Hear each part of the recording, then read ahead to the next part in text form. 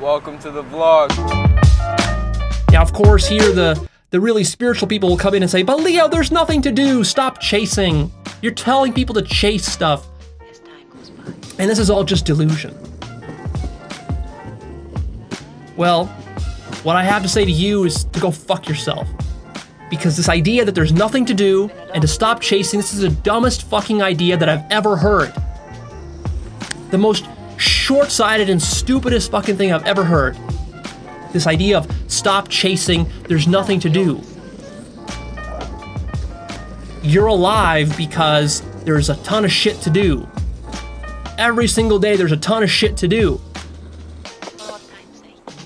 And these spiritual people who think there's nothing to do, these are some fucking undeveloped motherfuckers.